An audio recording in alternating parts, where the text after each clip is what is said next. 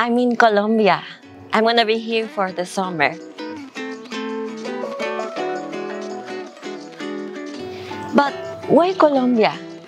You know, guys, that I've been making a lot of content about my beautiful country, Mexico. But for the summer, I want to change a little bit of scenery. Colombia is a very important country for us because Colombia is a country where my husband and I met in 2011. 11 years now. When we met here in Colombia, we were so young. I was 21 years old. I met a lot of friends. I had good parties. And it was the first time that I left Mexico. Of course, this is a very, very important country that I keep in my heart. And now that we're together, we are married, we said we should go to Colombia at some point. And well, here we are.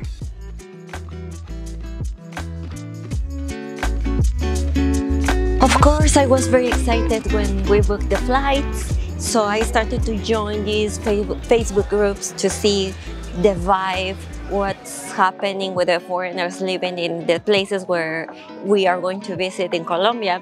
We wanted to see how they are managing living in these places. And I started to see something that actually it was a little bit of concern for me. A lot of people were saying, oh, Colombia is not like it used to be before. It doesn't feel safe. A lot of people were saying they are stealing my phone, my money. A lot of comments like that in Medellin. And then Ta, the YouTuber who stayed with me last year at home, she came to Colombia as well last year. And she left Colombia after a few weeks because she said that she didn't feel safe in Medellin. She got robbed at night point. And that made me think, was it a coincidence? Is it happening too much? So I thought, I don't want to be scared. I want to go to Colombia. I want to be with my husband in Colombia. So I want to do it. I'm going to do it.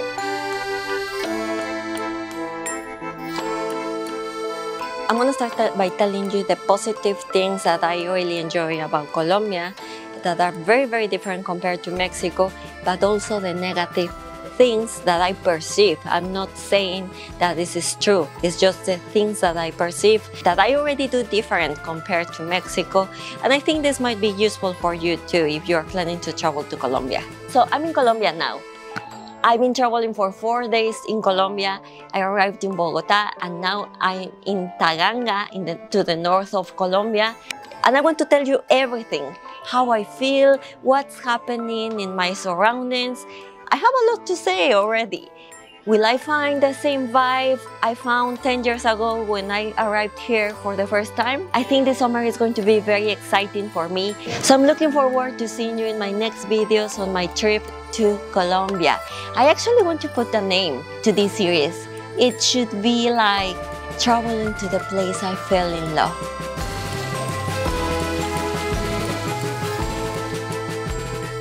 We are staying in Taganga. Taganga is located to the north of Colombia, next to Santa Marta.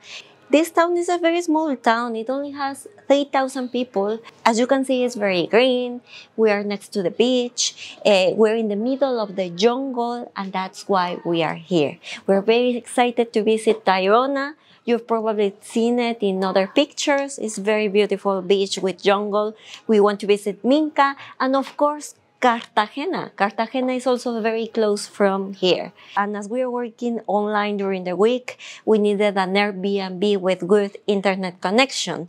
That's why we are in this beautiful Airbnb. We haven't enjoyed the beach because we are working. But working from here is nice, isn't it? The food is delicious.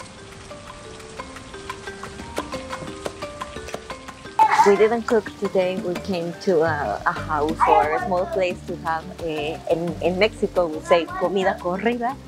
Here they say corriente. Comida ejecutiva. Or comida ejecutiva, right? What is this? You'll get soup, you'll get a main dish, you'll get water of the day, like kind of juice, and that's it. I ordered fish.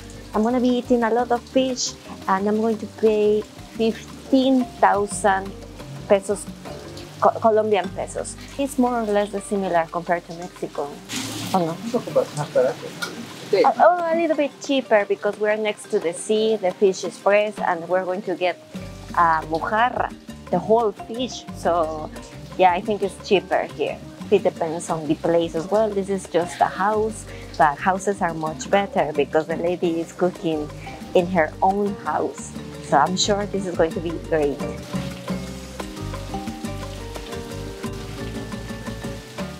When you know the food is fresh, look, the food is escaping.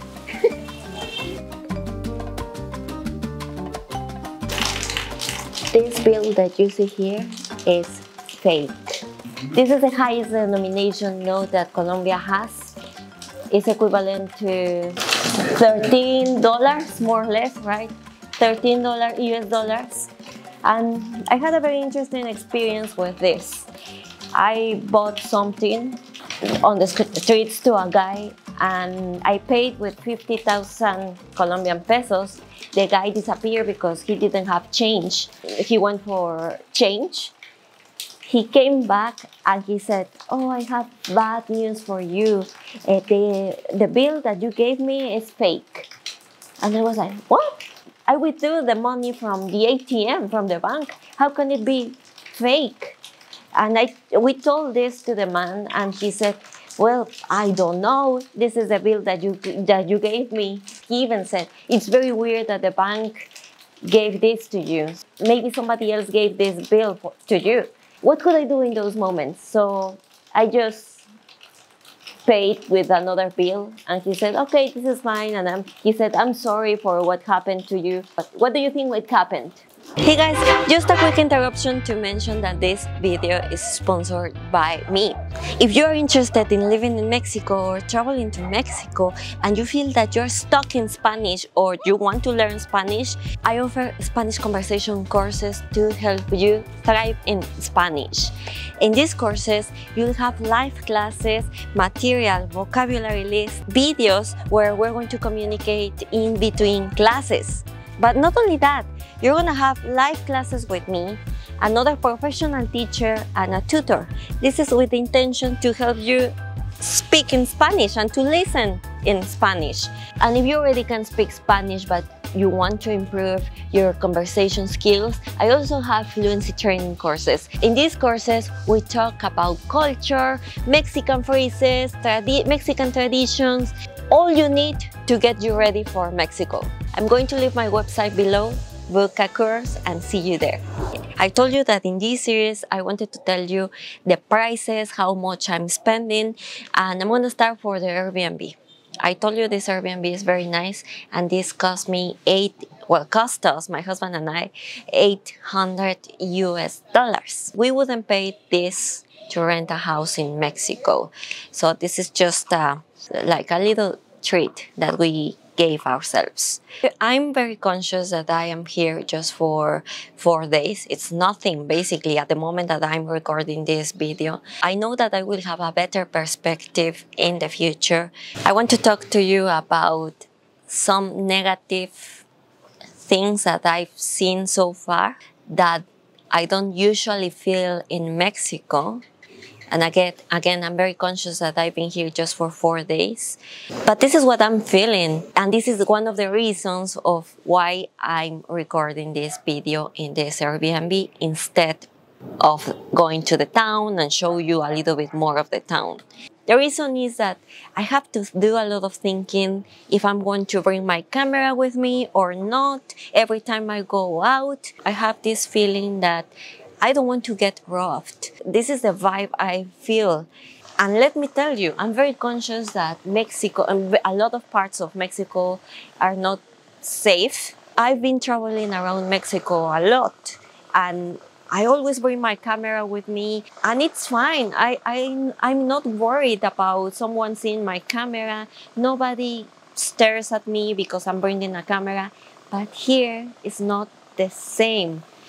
I don't see a lot of tourists carrying a camera. And again, I'm from Mexico. I know Mexico is not the safest place on earth. Making YouTube videos is my job. And if you make YouTube videos and if you're planning to come to Colombia, it's something that you have to consider. And in this point, I agree with Ta and even with Dan, another YouTuber who said the same. Another interruption to thank all my patrons who are supporting this channel. It's very incredible that you're enjoying my content, and thanks to you, I'm able to have time to create more content for you guys. Thank you very much. I would also like to ask you guys, what would you like to see about Colombia? What would be interesting for you? I already have some ideas about comparisons between Mexico and Colombia. Of course, I want to show you the places I go to, but let me know what else would you like to see.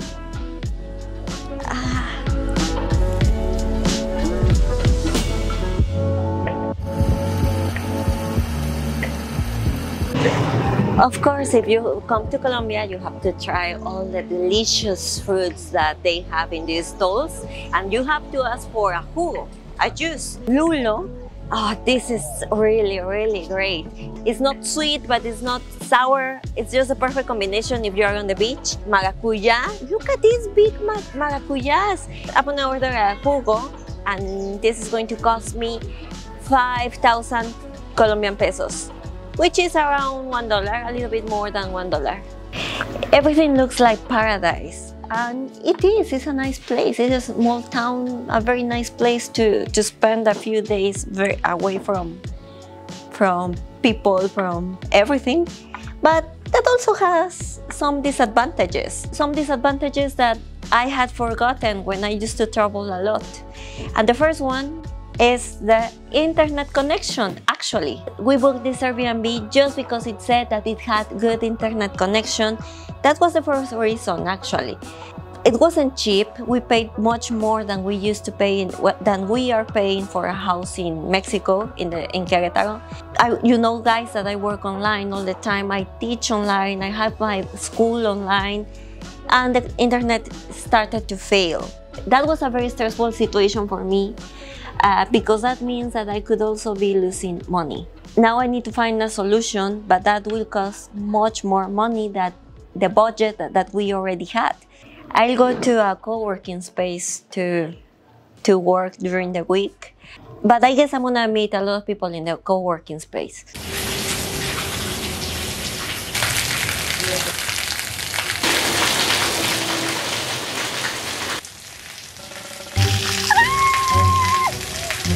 This Airbnb is very nice. We're on the top of the mountain here in Taganga, but today, the first day, started to rain a lot. There's a storm, basically.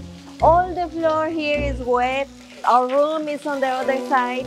The door is not solid. It has a lot of holes. It's not a door. It's just something to put there. The water is coming in a lot.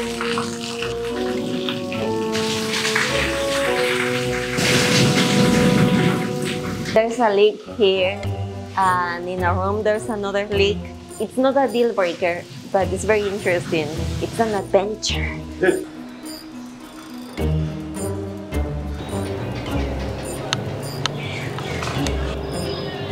We have lizards in our home, but we also have a lot of mosquitoes.